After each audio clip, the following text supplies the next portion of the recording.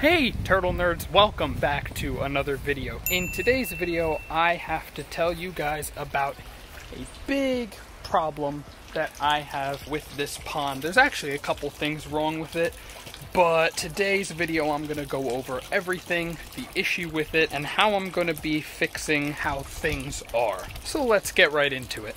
So as you guys know, I built this 500-gallon pond last summer in order to house all of my turtles for when they're too large for me to bring to school, and generally I kind of just wanted a pond for all of my turtles. I like to get them outside and put them in natural sunlight. But there is one issue that I ran into. The fact that this might be a temporary pond. Let me tell you more about that. We bought this house, but there was no guarantee that we were staying. Therefore, I built everything very temporarily. You can see I didn't cover up any of the liner. You can see the filter is sort of just barely trickling out because the pump is undersized. Water changes are hard. There's no skimmer. There's a lot of things wrong with this pond, but the one big issue is that I am moving. Therefore, this entire pond, the whole thing needs to be torn down. I need to take this, fill it in, because the homeowners don't want the pond. They don't want the existing pond, so it's not even like I can just take the turtles and the equipment and leave it. I need to take this whole thing down and then fill it. If you guys remember from a previous video, I took all of the dirt from here, put it in a wheelbarrow, and brought it down here.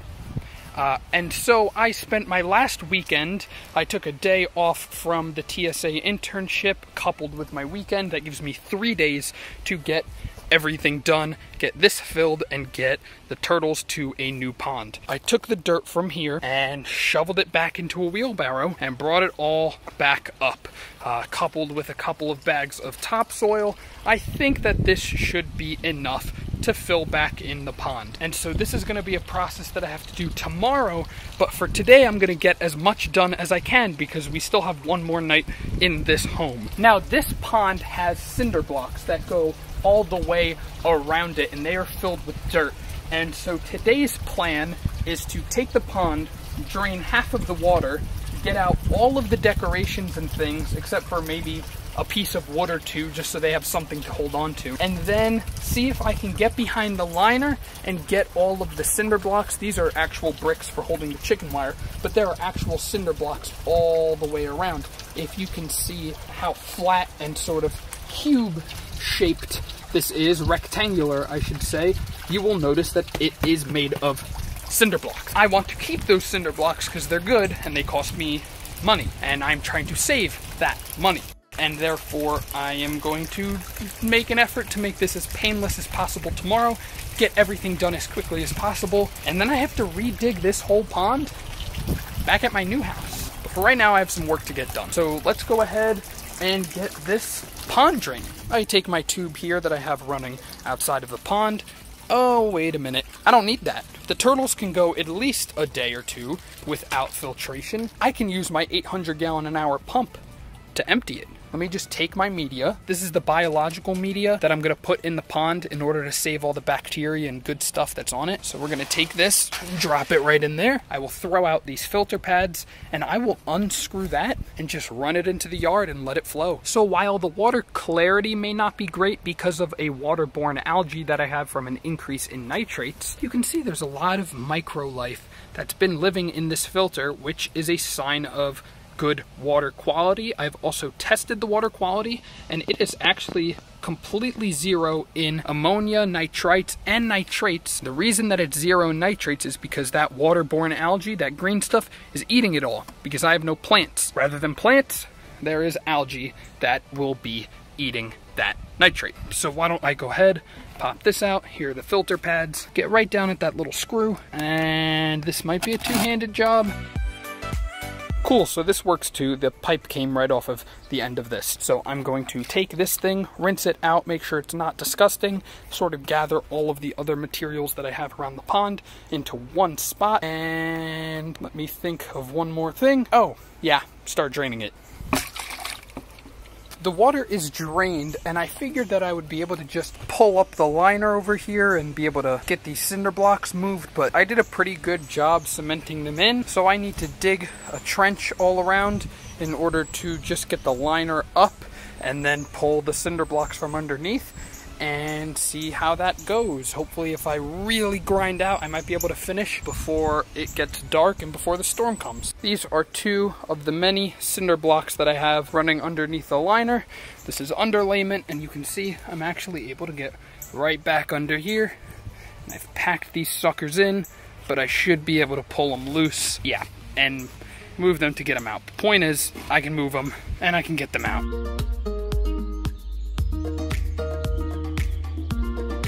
Day 2, it is about 6:45 in the morning. I'm gonna grab that tub there and put Jelly and all of his stuff, all of his plant material and his little basking log and his little decorations.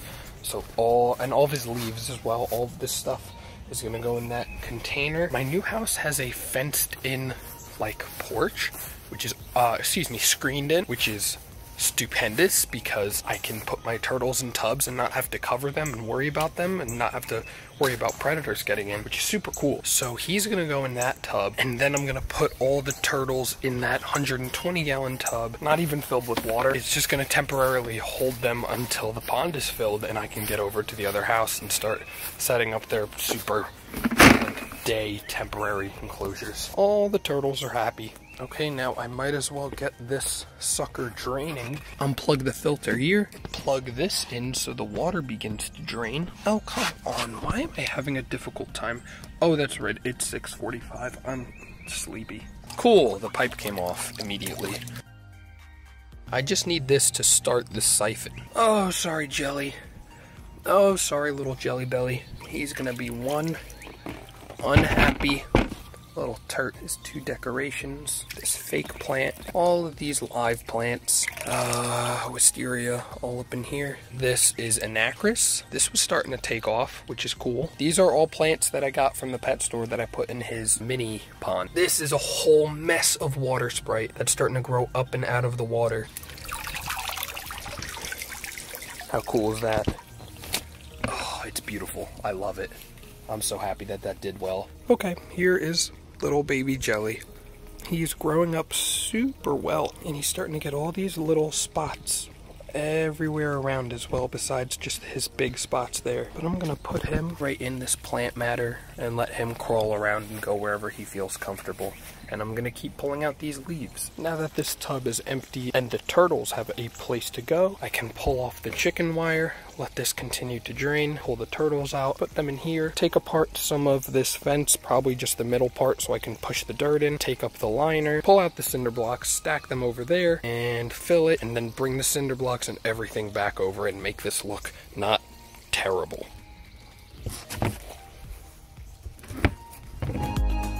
Part of the issue as well with the pond is that these were pretty stable, but beginning to fall apart and get eaten by termites and ants and all of those fun little creatures. You can see those holes drilled inside of them. This fence was not going to last at all. I have like no time to spare. We have to have the U-Haul truck back by 10 o'clock. It's like 7. We have to be loaded up by 8. Here's everything. Here's all the wood I had to pull out because the wood was on top of the liner. The liner is right over there. So now I'm just gonna fill it with the wood fence because it's infested with termites. Take all this dirt, backfill. Here's some of the cinder blocks. Here's 3 of them. Underlayment and liner. And here are the cinder blocks that I have. It used to be all around. So now I'm gonna get everything loaded up for the truck, because the truck takes priority over filling this hole. Cinder blocks are all moved and taken to the other house. I'm now filling this. I have to do it a little more neatly with the wood and then put dirt, and then this should be enough to fill it, hopefully, but we will see. I am now happy with how much wood there is in here. I feel like the dirt will be enough to cap it off. So now I need to get my rake over there and begin raking all of this dirt into there. I am almost finished cleaning this up. I need to rake the last little bit of dirt back that way, sort of level it out a little bit so it's gradually sloping this way, because that's the way it was before I dug it out. And then I need to add a couple of bags of mulch to make this look not like trash. Hello, termites. These are what have been drilling holes and eating my wooden border. This is why this border would have never lasted. The hole is generally filled and sloped the way that I want it to be. Also, this butterfly keeps hanging out over here. Anyway, it's time for mulch. There used to be a whole pond here this morning. So with the amount of mulch I have, this is what I was able to do. I also put it too far back, so the borders are really cruddy. But this is it. All done.